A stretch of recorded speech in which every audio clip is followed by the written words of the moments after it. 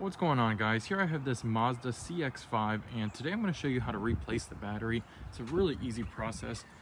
Basically, we just pop the hood here, and the battery is located right here. Grab a 10mm wrench, basically undo the positive, negative leads, and then these two bolts to take out the mount. So let me go ahead and show you how that's done. So we're first going to do the positive terminal. Go ahead and flip up this plastic cover here. Grab your 10mm wrench, and go ahead and just back that bolt out. And once that bolt is loose enough, you can just grab up on the cable, wiggle it out, and we've undone the positive terminal. Now we're going to go ahead and repeat the same steps for the negative terminal located right here. And of course, once that is loose, simply just undo the connection and leave it off to the side here.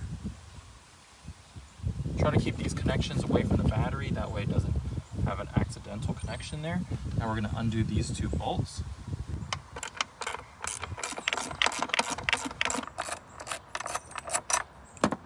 Now you don't need to completely undo this bolt here. Once you have enough slack, this hook will fall out. So that hooks onto the bottom of there. Same as this side, that will unhook just like that. Our battery is free. I'm going to go ahead and use two hands and just pull the battery up.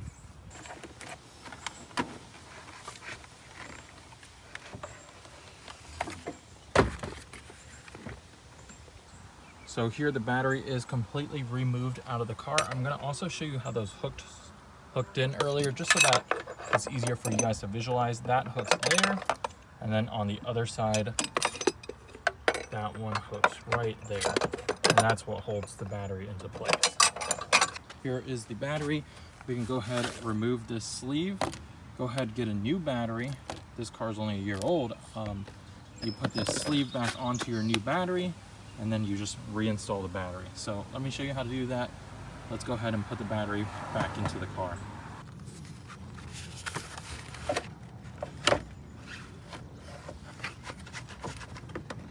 So now you can see I've put the battery back into the car. You want to make sure the positive terminal is facing towards the front of the car and the negative is going to the back. That way we can put our connections back on properly. We're going to go ahead and grab that mount, put it right there, right over the battery, and make sure we're going to hook those in and then tighten those nuts back down. All right, so I kind of did this part off camera, but you can see this metal piece is hooked in. On the other side, it is also hooked in down there. And all we have to do is now tighten these two nuts. All right, you just need to make sure it's snug. You don't have to kill it here. And the battery is not going anywhere. All right, so now we're gonna go ahead and place the battery's terminals back onto the battery. We're gonna go ahead and connect the positive end first. Just make sure the connection is on firmly. And we're gonna go ahead and tighten that nut there. Again, no need to over tighten here. Now grab that black negative terminal. Place that on the negative side of the battery. Make sure it's completely pushed down, and just go ahead and tighten that one up too. All right, there you go. That is how you replace the battery on your Mazda CX-5. Let's go ahead, start the car up and see if it works. So we're already getting power. That's a good sign. And the battery is on. So thank you guys so much for watching. If you found the video helpful, please leave me a big thumbs up and subscribe to my channel.